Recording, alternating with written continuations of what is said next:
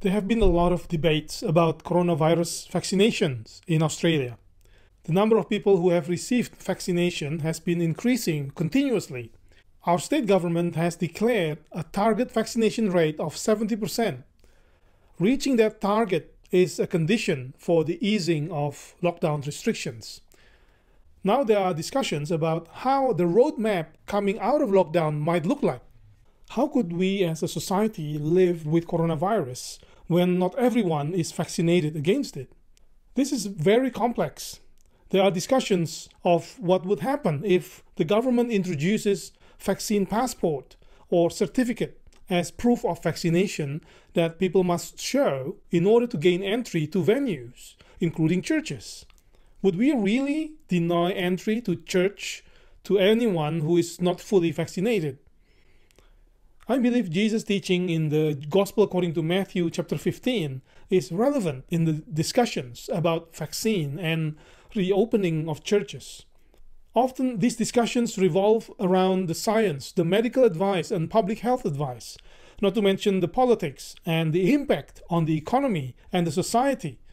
What Jesus has to teach us in this passage goes beyond all that and exposes the real problem, which is the problem with our heart. This is the third video on Matthew 15. Remember, it began with Jesus' opponents, the religious leaders of his day.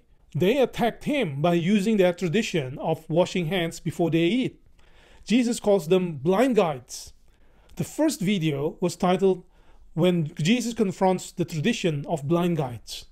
In the second video, I explored the question of how do we recognize blind guides and their tradition in our lives, and what do we do about them? If you haven't watched the first two videos, please watch that first before you continue watching this one. In this video, I would like to apply what Jesus says to the discussions about vaccines and reopening churches. Let's read again what Jesus says, particularly from verse 10 onwards.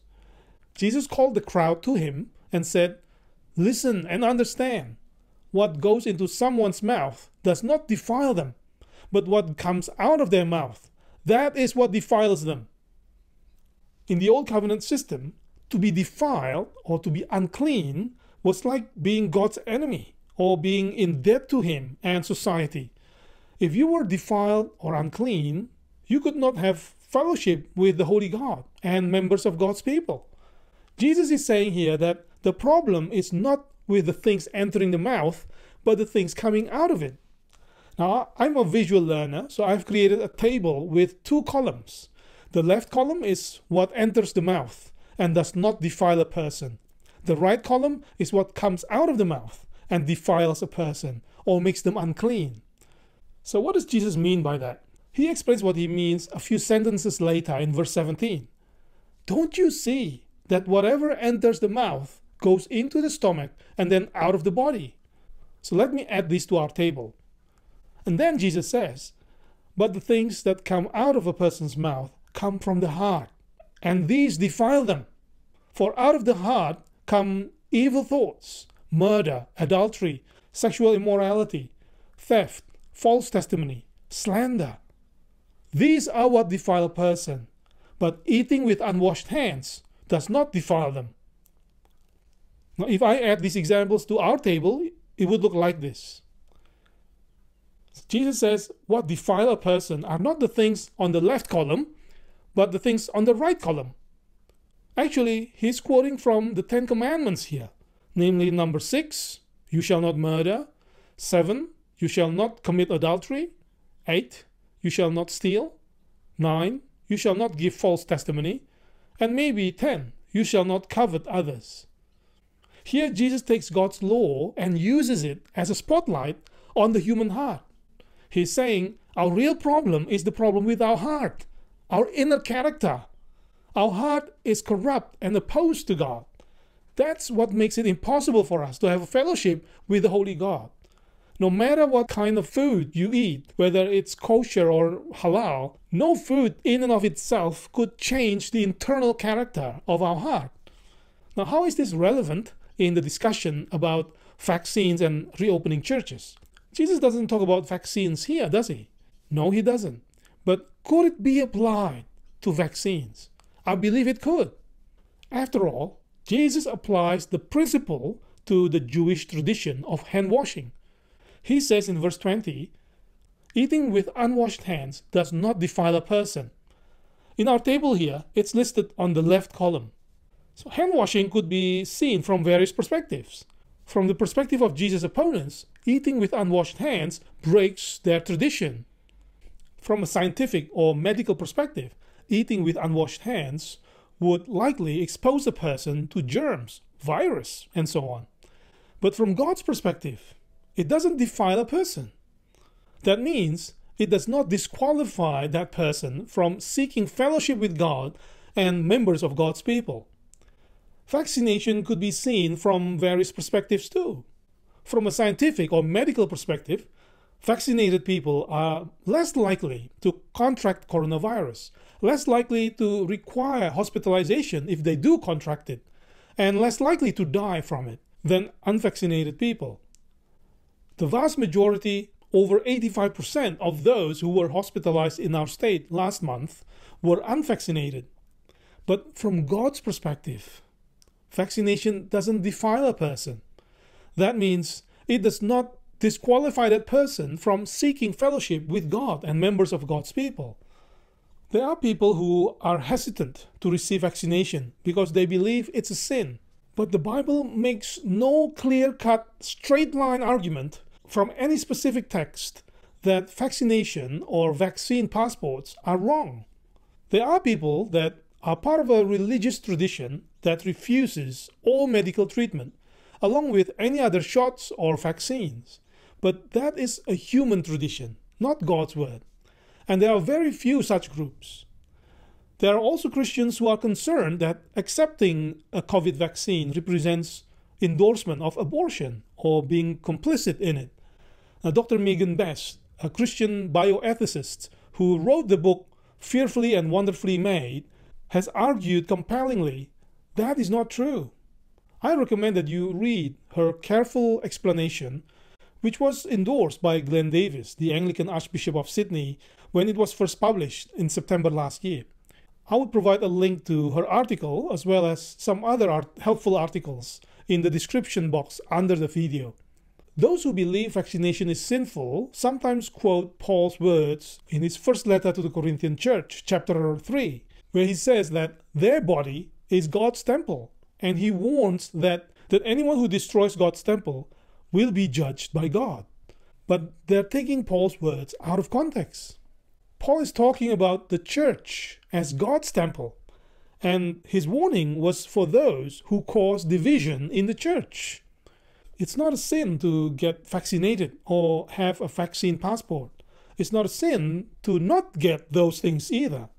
Vaccination is one of those disputable matters on which Christians are free to disagree with each other based on their conscience. See Romans 14. This is why we should be deeply concerned by the implications of restricting church to the fully vaccinated. This is also the stance of the current Anglican Archbishop of Sydney, Kanishka Raphael. He said negotiations with the government were ongoing, but he and other church leaders had concerns about the idea of vaccine passports. He said, I quote, Jesus is Lord of all, and his gospel is a gospel for all. A no-entry sign at the door of the church is wholly inconsistent with the gospel preached inside. He said, Christian community must not be divided by race, gender, ethnicity, age, nor economic or educational status, or vaccination status. None of those things should become barriers to the fellowship we share because of Jesus. At the same time, Archbishop Raphael said, churches must also ensure that they are safe for all who attend.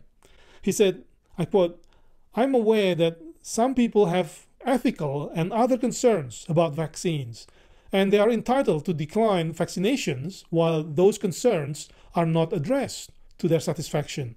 But he also encourages those who still hesitate to receive vaccines to consider the risk of remaining unvaccinated, including the risk of contracting the disease and requiring hospitalization oneself, or infecting a loved one, or someone who is vulnerable because they are under 12 years old or have not had the opportunity to be vaccinated, or are medically unable to be vaccinated, or are indigenous or immunocompromised.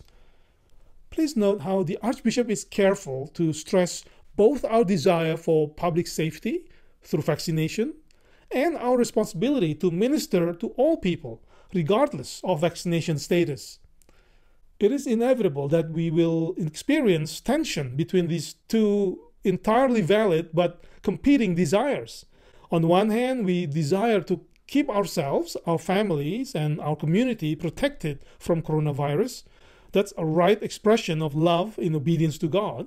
But on the other hand, we also desire to meet and work together for worship and mission.